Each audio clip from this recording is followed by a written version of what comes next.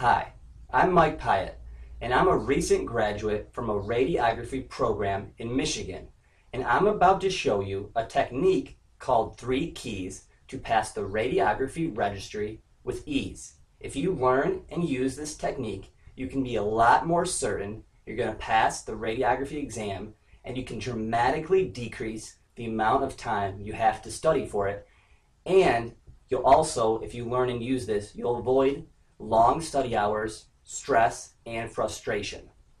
Now you see, these 3 keys were developed because I wanted to be prepared myself to make sure I would pass the radiography registry. After seeing my friend fail, and I thought he was really smart and prepared, it made me really want to be prepared and pass.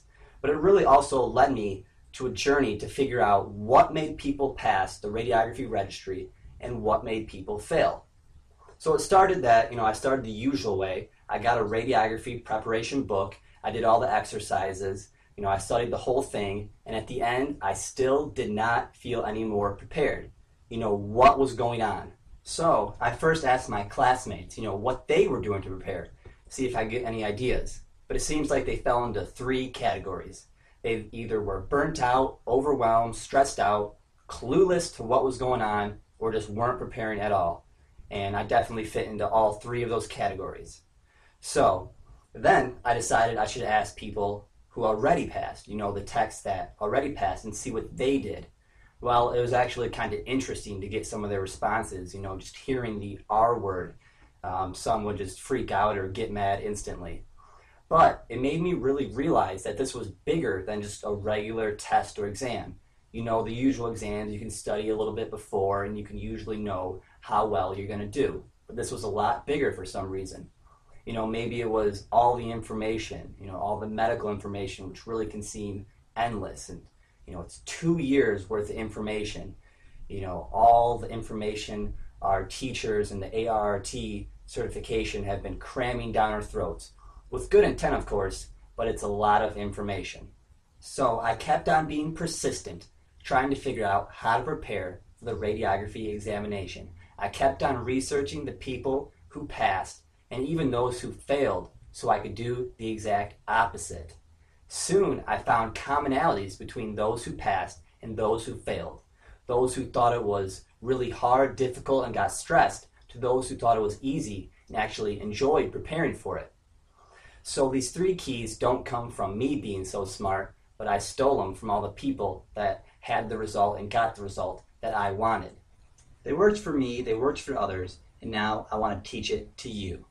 So I'm about to tell you the first key right now, and it may seem so easy, but if you really use it, you're going to save a lot of time and you'll save and avoid a lot of stress. And that first key of the people who passed, who thought it was easy and didn't get overwhelmed in the process, they only focused on one thing. They focused on getting above 75% or above on their practice scores. They didn't focus on all the little things they have to remember and everything they need to know, because that would just lead to overwhelm. So that's the first key. Don't focus and try to learn everything. Just focus on your main outcome to get a 75% or above on your practice score. What was really interesting is when I would ask students towards the end of their date, are you prepared for the exam? Do you think you're going to pass? Some would say, I have no idea. Some would say yes. Some would say no. And someone would just look, this pure look of fright on their face. Now the crazy part is, if you take a practice exam, you pretty much know exactly how you're going to do on the real exam. Yeah, they may be a little bit off, but for the most part, it's really going to show you exactly where you're at. And most students never take the time to actually see where they're at on the practice exams. So that brings us to key number 2, which is know where you're at the practice exams. This takes all the worrying out if you're going to pass or fail. And if you know exactly where you're at, you then know exactly how much you need to improve. For example, if you take a practice test and you get a 70%, let's say, that's awesome, because now you know all you need to do is get a 5% and you'll be at a 75% on your practice score. Yeah, the practice score may be a little bit different, but it'll give you a really good indicator, where you're at. And on the other hand, Let's say you take the practice test and you get an 80%. Well, now you don't even really need to study, and you can stop worrying if you're going to pass or fail. Okay, let's say you take the practice exam and you get like a 60% or you just do horrible. That's awesome too. You know why? Because now you know exactly how much you need to improve. No matter what you get, you really just need to know where you're at, so then you know exactly how much you need to improve. Which actually brings us to key number 3. Know if it's working. You know, if you're studying with a friend, if you're studying on your own, if you're doing something big or small, you need to know if it's working. So how do you know if it's working? You take another practice exam in a month or a few weeks or longer or whatever time is right for you, and you record your score on one practice test, and then you take another one and you see how much you improved.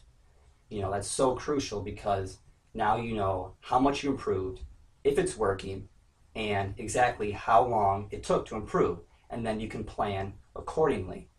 You know, if you're just studying and, you know, doing whatever and you think you're improving, but you're really not, you're in denial. That's really bad because that's how people fail.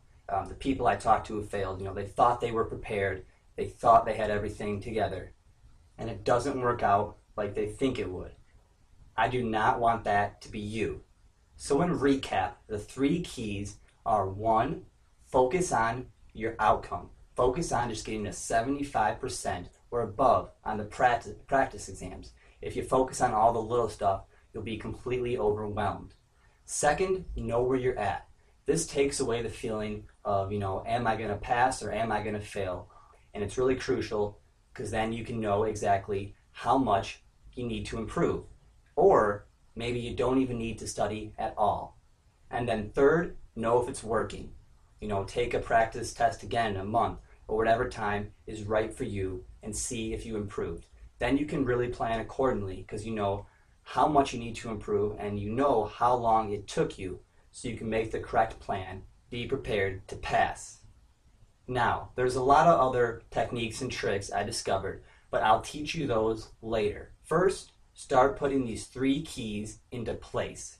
If you don't learn and use these 3 keys, you'll just be overwhelmed, and you'll always have this, you know, voice in the back of your head that's saying, you know, you should study, and you'll lose a lot of energy and you won't be able to enjoy your free time as much.